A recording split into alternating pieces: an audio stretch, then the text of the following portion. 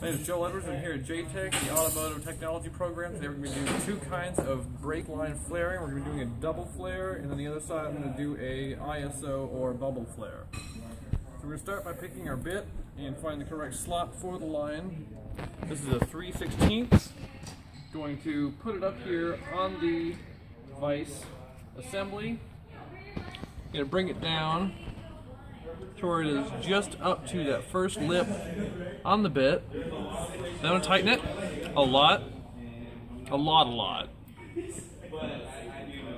But not too much, because it can't. So I'm tightening. And tightening. Continuing to tighten. And I think that's good. Then we have this machine piece here. Not really a machine. I guess you could call it a machine. Cut that.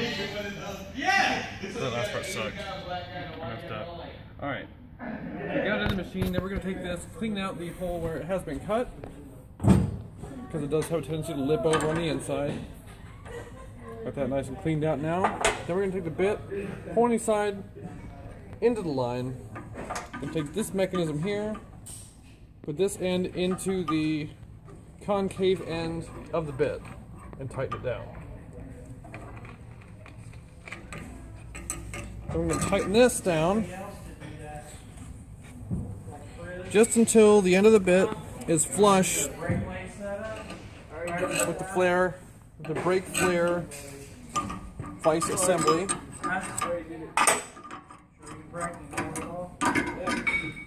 You have functions of all the components? Right.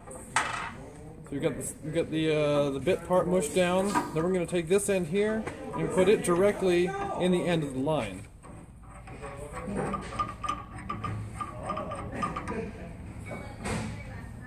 And we're flaring.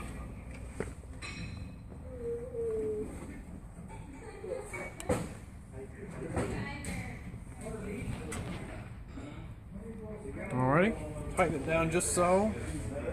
I'm satisfied with how tight that is. I'm gonna release it.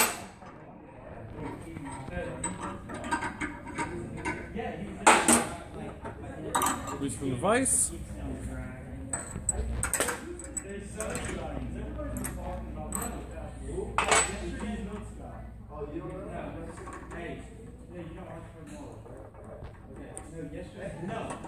Alright, and there we have a double flared brake line. Alright, so we've done the double flare, and now we're going to do a bubble flare or an ISO flare. So we have our main flaring device here, our bit, a 3/16, and our housing, also a 3/16. So we're going to loosen this up here, and twisting this part, moving this part back, and I'm going to set it aside for a moment. I'm going to get this flush in here to where it's just up to the end of it. You don't want it any more, or you're going to mess it up. And we go with flat flare. That's not working. Like this. And you don't want that. That's bad.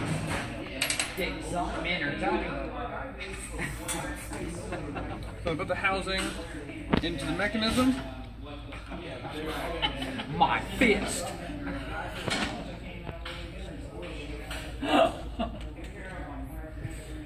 Continuing to make sure that it's completely flush. When we tighten this down, don't want that going anywhere.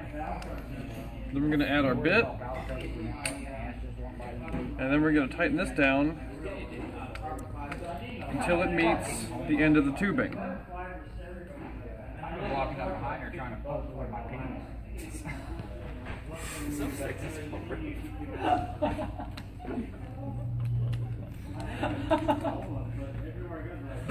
Right, so we got it flush here, got the pin going into the tube. This is tight, that's tight, it's all good here. Then we're going to close this valve here and squeeze the handle until we go from very little resistance to a lot of resistance. And there it is. We're going to release it. You can see it draw back. I pull it away. I can't hold videos, man. I'll not get Unclamp the housing.